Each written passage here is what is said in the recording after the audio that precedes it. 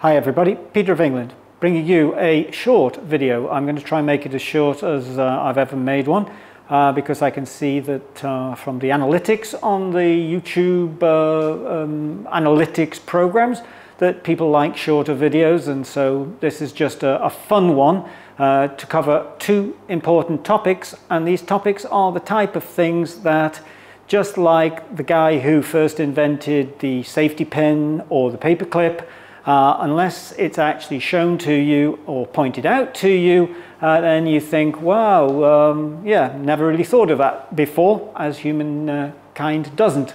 So what I'm going to do, I want to address two things today. I want to address the so-called theories of conspiracies and bring that into some factual relationship to the fact of what are the chances of that not happening. So what I mean by that is, let's look at all the rogue and secret and conspiratorial, both genuine and accused, conversations and messages and texts and video that have been passed back and forward, let's say just since 2016, November, when Donald Trump was elected the first time into the presidency. So imagine there are people like Schiff and Schumer and Feinstein and Newsom and Maxine Waters on the Democratic side, and all the gang there that are overtly and covertly trying to dethrone that organization. Not only that, you've got all the politicking in the background internationally. You've got Hillary Clinton, you've got Bill Clinton, you've got the fiasco of Benghazi in Libya when Hillary Clinton, as Secretary of State, was involved in a lot of wrongdoing. You've got people like Cameron and Tony Blair and all these other characters in international politics. You've got Macron, and you've got Trudeau in Canada, and on and on and on with these guys who've all been plotting and all been controlling certain agendas for many, many years. Now, my main question to you is that, as you will realize, the microphone on your laptop, the microphone on your computer, the microphone on your Android or iPhone is permanently and consistently recording details, whether you like the fact that that's happening or not.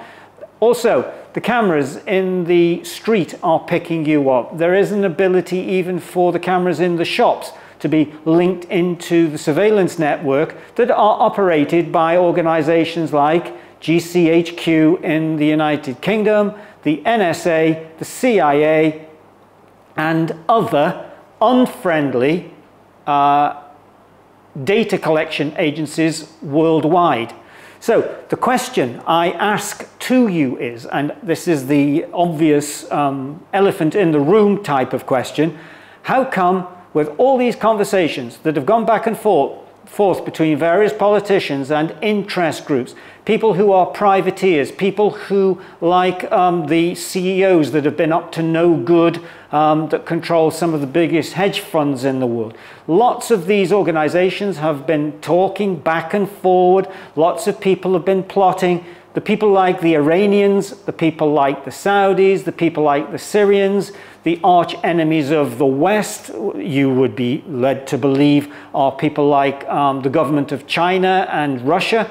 They're intelligence agencies, people like Putin, ex-KGB. What do you think that the KGB hasn't got on these other individuals in the West and elsewhere internationally? They have a lot of things. Look at the situation recently with Hunter Biden. It's taken a shoehorn and a rope to extract any of this information and get it into the public domain. Yet still the Department of Justice does nothing. The FBI does nothing. It all gets covered over and no one reveals it. So the illusion that there is a nation state, the illusion that there are independent corporations and independent sovereign nations out there in the world It's just a blind. They are all on the same side, and the New World Order isn't yet to achieve its intended aims and its agenda. It's already got there. That is why people like Putin do not blow the whistle. This is why Xi in China just does what he's told.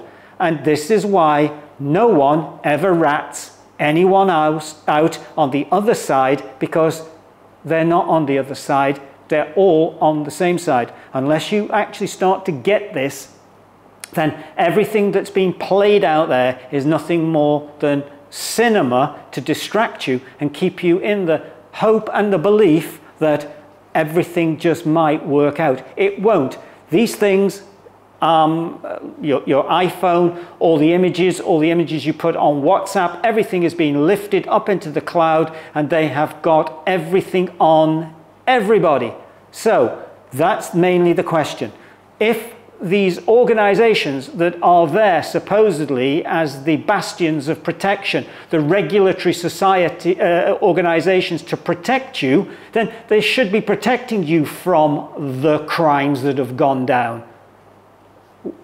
All the conversations that Zelensky's had, all the conversations that Sunak's had, all the conversations of these people are out there and have been recorded. They never use them against them as long as they're playing ball. So that's the main scenario on that one. The next part I'd like to address is another con that's been perpetrated on everybody, and it involves pieces of paper, green pieces of paper, that get moved around the world constantly. And what we have here, two pieces of paper, one's got 20 written on it and one's got 100 written on it. Do you have any idea what it costs to produce one of these pieces of paper? It costs between 4 and 6 cents, dependent upon either your interpretation of inflation or what the Federal Reserve might say are their overheads. But these pieces of paper are just that, pieces of paper. But let's use this as an example. Once this gets put into your hand, whether it gets paid into your bank account or whether it gets physically handed to you by someone or by an ATM machine, in the United States, for example, let's look at probably an hourly rate of remuneration or pay. Let's say, I don't know, $15 to $20 an hour. That means 5 hours you have to work with your labor and providing service and your sweat equity to pay off that. And it's worth 4 cents. So it's worth 4 cents to the Federal Reserve. It then triggers you into thinking that it's worth 100, and the effort and the time that's extracted from you is the point I'm trying to make. Something that's worth virtually nothing, a second, ties up hours of your labor because you've got to earn those things with just a notional value put on them. They could write 1,000 on that note. They could write 10,000. And as recently as Janet Yellen might have said, they were even playing with the idea of creating a 1 trillion note. So imagine the damage that does when it's put into your hand, because you think you're taking something of value, but you're taking something of no value whatsoever. And that's the trick. The promissory note is being passed off as something of value when it points to nothing but itself. The old idea of the promissory note was it was the promise to give back something that the bank had in possession, which was yours. And so instead of carrying the valuable around, you created a promissory note and carried that around. Much easier to deliver and much more secure. So those are the things I wanted to cover today. I think I've done about 10 minutes. And if you like this, please do the usual things, subscribe and pass it around. More information coming to you very soon on Area 52. If you've never heard of Area 52, then please go onto the Weir Bank website and the Removement site and look for the clock. There's a countdown on there. I'm hoping to make a rather large announcement on Area 52 by the solstice, which is June the 21st, 2023. And so please keep tuned on the channel. And Peter Vingan saying thank you.